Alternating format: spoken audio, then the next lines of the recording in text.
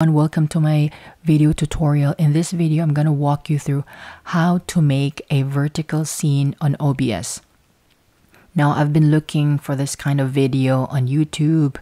Yes, there are two that I found similar video, but they did not disclose as to how they were able to modify. They just told us on that video, this is what you do, like you modify this, the resolution, the scale, and that's it.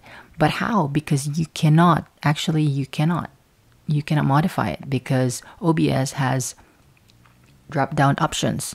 You know, there's no way that you can modify it. So I'm gonna show that to you. So you go to settings first, okay? And then go to video, as you can see. Okay, if first they would tell you to modify that you can, but this one you can't.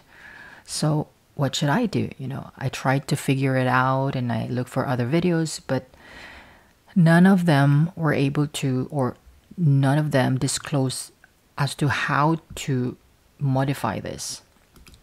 Now what we need to do is basically go to general later.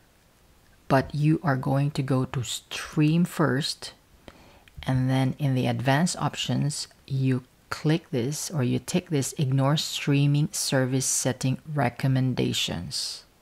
Okay, because the recommendation is 1920 per 1080. Now I'm gonna ignore that, and then obviously it's gonna give you a warning note. Ignoring the services limitation may result in degrading stream quality or prevent you from streaming. Absolutely, it doesn't matter. It's not a big deal. I've tried this and it works. It was perfect. Now I would agree, yes, and then I will go to video. That's when now I can modify it. So what I would do is I will change this. Oops. Just a second.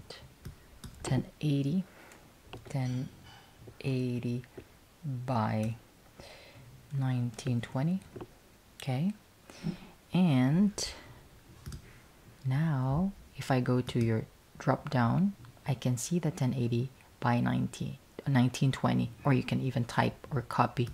Okay, you can just click that right there. So here it is. That's it. As you see, now you're ready for a vertical scene live streaming with OBS. That's it for this video. Thank you for watching. Bye.